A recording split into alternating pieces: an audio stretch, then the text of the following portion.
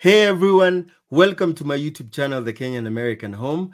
And I just wanted to let you know that I have officially uploaded the best and the worst days to apply for the DV-2026 lottery. So if you are new to my channel, if you haven't had this was very successful in DV-2025. So through that video, close to 40 people got selected for the DV lottery. So what I do is I go back to the last year I did the last 10 years.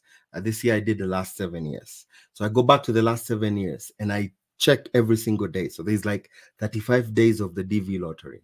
And every single day, so the numbers that the Department of State gives you tells you, the number of cases that were selected each single day. So what I've done, I've taken the last 7 years, taken an average of, all those single days, and then extrapolated that to DV 2026. I explained the methodology more when you watch the video. So it's officially uploaded. If you remember, in my YouTube channel, it is free of charge for you. So all you need to do is just, any basic premium or elite membership, you'll be able to access that video. So it gives you, and if you look at the best day versus the worst day, these are totally different.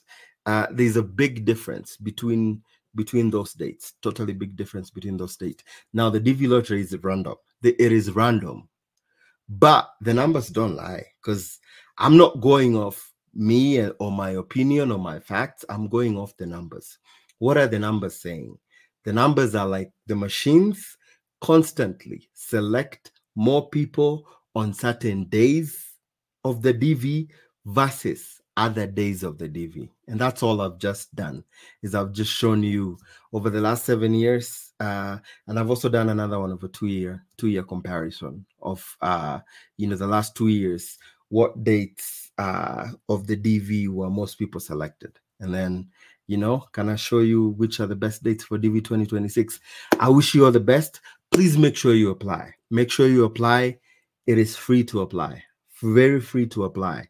I have a lot of information here on the DV lottery photos, pretty much all the questions that you may have, If you want me to fill for you, I've done a video kind of giving instructions on what I need for me to be able to complete that for you. Otherwise, I wish you all the best, and I can't wait to hear all the testimonies this year.